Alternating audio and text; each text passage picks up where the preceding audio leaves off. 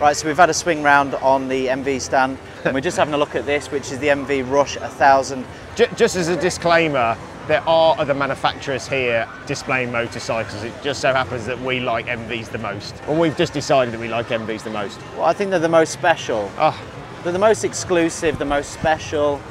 They're just designed in a way that you don't see anywhere else. And, you know, this is obviously, you know, a move on from the Brutale 1000 RR that we've just looked at. You know, it's probably the next step. That's why it's a concept. But, you know, so far, I mean, having talked to the big Italian chap who we talked to last night, you know, they've had massive amount of interest in this, and I think it probably will be a runner. There is actually a price fixed to it. You know, while it's a concept, there's still a price. So I assume if you have a word with them, you can probably buy one. Well, I did get a chance to speak to one of the English-speaking members of staff over there, and she said to me, although it is a concept, it will be coming into production. There will be a limited run number, like there is with pretty much all of their products, actually. Well, certainly some of these kind of more trick products. And it's likely to be the middle of next year when this one comes. So this is priced at 34. So it's actually less expensive, but with the same engine, same horsepower, 186 kilos dry, full suite of electronics. And I mean, just look at it. I love the seat unit on this. I mean, you know, again, just when you thought they couldn't do a better variant of the...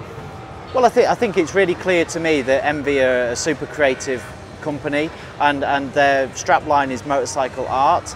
And you know, you do the Brutale 1000 RR, beautiful bike, but you know, it's got great ergonomics, it's got great everything, great engine, great package. But you want to do something different with the seat, which is what they've done here. You want to do something different with the car. You know, just some of the features. Look at the rear wheel. I mean, I don't even know what's going on here.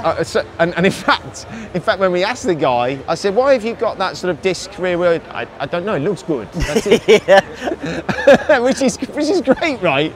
It does look good. You know, when you were a kid, did you have those wheels on your bike that had like plastic discs? Yeah. They look really cool. When the wind came, I mean, it used to like blow across the park. I don't know, you might get that action with this, you know. In some ways, as much as this might sound a bit like an insult, it kind of reminds you, as a kid, you get a piece of blank paper and draw. So this is what comes out when you just get your crayons out. But some of the features are amazing. That disc wheel is phenomenal. This rear section is just, to see it in the flesh. But also, I mean, just pieces like, have you seen the mechanism they've got to hold the display? It's just gorgeous, like machine metal.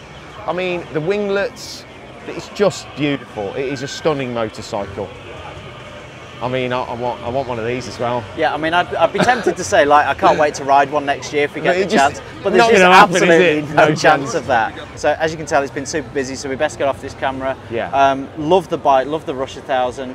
I'm sure if you guys get your deposits in or speak to them, they'll probably take your money. Whether you get your bike or not, I don't know. But that's an interesting question. Yeah. Look, I hope you've enjoyed the video. Please like, please comment. Love to hear what you think about this bike and some of the other stuff that we've been presenting. Please subscribe to the channel if you're not already, and hit that notification bell as well. And we'll see you on the next video.